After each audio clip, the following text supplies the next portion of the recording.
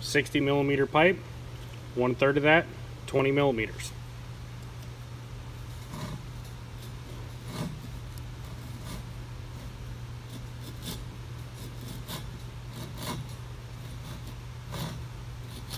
Let's grab a line, and we'll take that over to the chop saw and cut some angles on it. 45 degrees. Got our saw set up at 45. We're going to sight the blade. We want it to just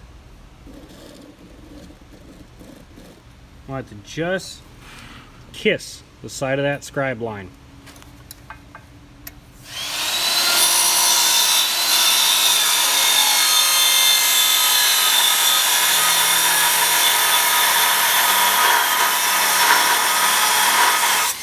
Now we're going to take and rotate the pipe 180 degrees.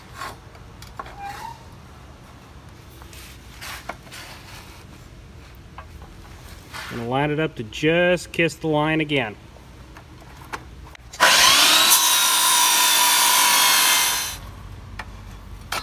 Give you an idea how that looks. Now we'll take it over to the other saw, cut it off at length. And my couplers, I'm making them 3 1/4 inches from the longest point to where we'll cut it off.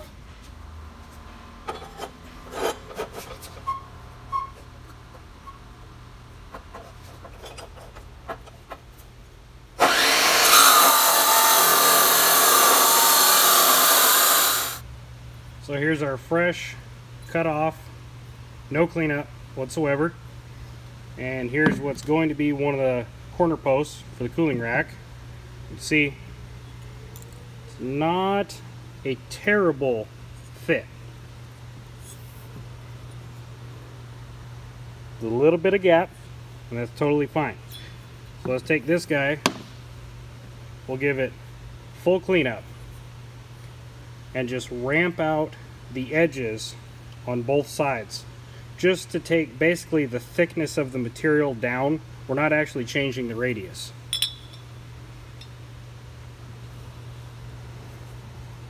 That's a pretty darn good fit. Now that can get welded up wherever I set the height at, and then we'll chuck this whole thing into the drill press and run a hole saw straight down the middle of it, buck the hole out. Once I've got the first one built and I've got my spacing set where I want it, which with this one it'll be welded down on the bottom cooling rail here at a 2-inch gap, 3 inches in between, 1.5 inches. Once the first one's all done, welded up, I'll set all the rest of my parts and pieces on top of it to make a perfect mirror image. That way, looking across the back of the truck, everything lines up. When I go to make the front post, I'll do the same thing to line up these 2 ports that come back here, and then I'll figure out how I'm going to do the front across the headache rack.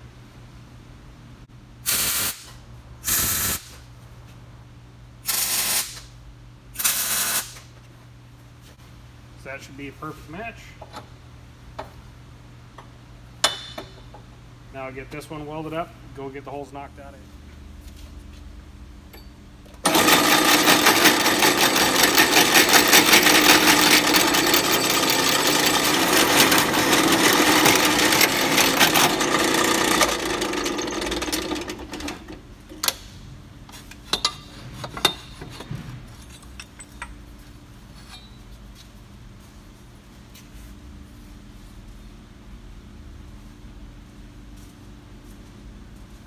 One to go.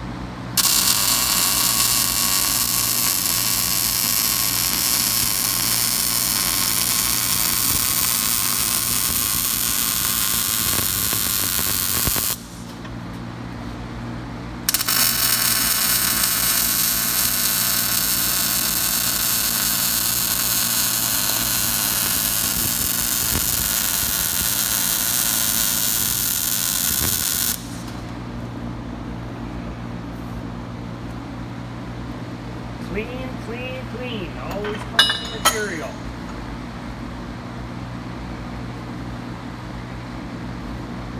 Now, I am working on the front post here, and give you a quick little thing. Here is one of the rear posts. So we got a 2-inch section here. Notice it'll line up. Did that for a reason. So this is a 2-inch space here and a 2.5 here. So across the entire rail on the side of the truck, I will have a 1/2 inch of fall, encouraging any liquid that gets condensed out to get to the back of the truck and get into the rear condensate tank. My bottom rail on my Toyota is laid dead flat, and very common when I go to do a rail clean out, there's water trapped in that rail. So I'm just going to give this a couple percent of fall, try and encourage that condensate to get out of there. See, now the back post is really easy. They just have to mirror each other. So there's one, there's two. I've already got the hole popped over there. They just have to sit apart from each other, line up across the bed, and line up forward. That's super, super simple. But because I'm building everything super tight in the front of the truck, trying to condense everything of the gasifier into a small space and integrating it into a flatbed, the front rails get a lot more tricky. So you remember I got an end plate right there that bolts on. I can't have my pipe sitting right over top of it because then there would be nowhere for that nut to be hanging out that's welded in place. So I have to kick the post back down the side rail. Also, you see, I have to go around my tar drain. So that post is offset back, and now I'm going to fit up a couple more pieces right here that kick it down across the front so I can build the center post where all the gas will be coming out of the heat exchanger and actually entering into the cooling rack and dispersing right and left through these 3 front rails, 2 side rails, plus the bottom edge of the frame rail before it gets back to the condensate tank, which we haven't built yet. But this little corner is pretty tricky. I'm no pipe fitter, so I'm just kind of guessing, and I got my angle pretty darn close. But also, when you're doing a fish mouth like this, trying to line these all up to be identical, and see, I got them pretty close. I think this one's kicked just a tad in, so that means that that angle is no longer correct that I cut. So I'm going to have to face that off with a flat wheel to get these to fit correctly and be completely the same all the way across the front.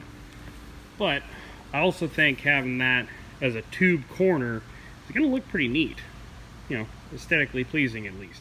I'm probably taking this way overboard as far as looks go, but I want these corners to all line up with each other and then line up in the same plane, so that when I place it on the rail, all these front tubes are in a nice even line and everything looks good as it transfers around the corner.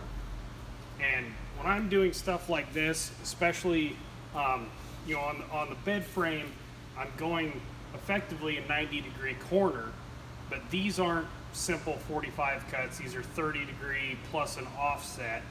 So there's quite a bit of degreeing that comes in right here.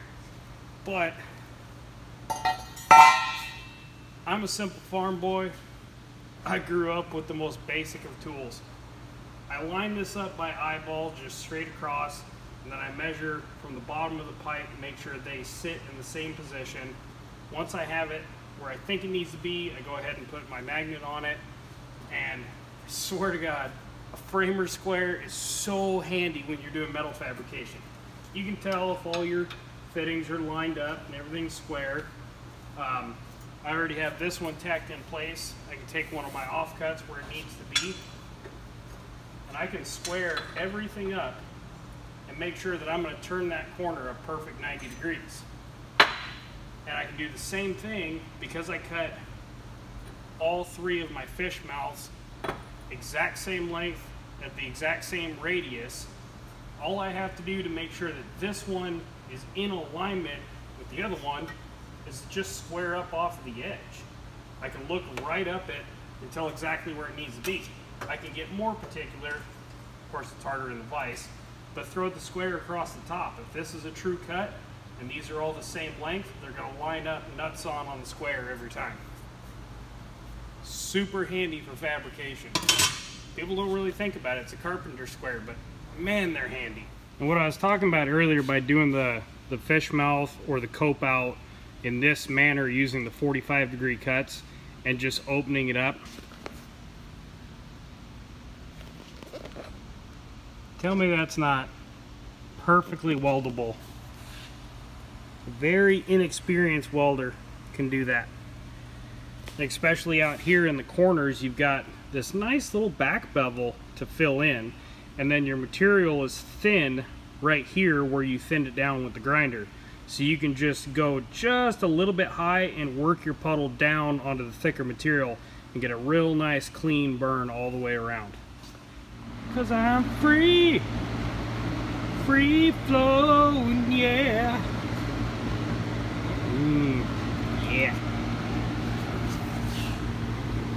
No obstructions. I'll go in and deburr these little edges here, just a flap wheel on a die grinder real quick. That'll flow real nice. Now I can get this one put over onto the bed, figure out where it needs to sit front, back, and weld the corners on it, clean it up, and that's all 4 posts. Then we can get them welded on the bed. Well, that's all 4 corner posts made up. But I didn't mention these are 2 3/8 OD pipe, 3/16 wall, just mild steel. Took a lot of cleanup to get them to that point. I've killed a lot of flat discs on this project. So those are all made up. They are ready to go onto the bed. I don't have the pipe that will connect all of them yet, so waiting for that to hopefully ship from Rock Auto. Then over here I got some 3-inch pipe, just more scrap metal. I'm gonna clean all this up. These are gonna get put together, and that will form the center Christmas tree post in the middle. Once I have that built and mounted onto the bed, then I can run my gas outlet over to it on the heat exchanger body, and that's about as far as I can go until I come across a rear condensate tank that'll live over here. So it's coming along. A lot of hours of cleaning steel before I can weld, but that's what happens when you get a free stick of pipe that's pretty crusty and rusty and still has all the mill scale on it. So end up going through a lot of these guys. Tried out these pads too. These seem to work okay.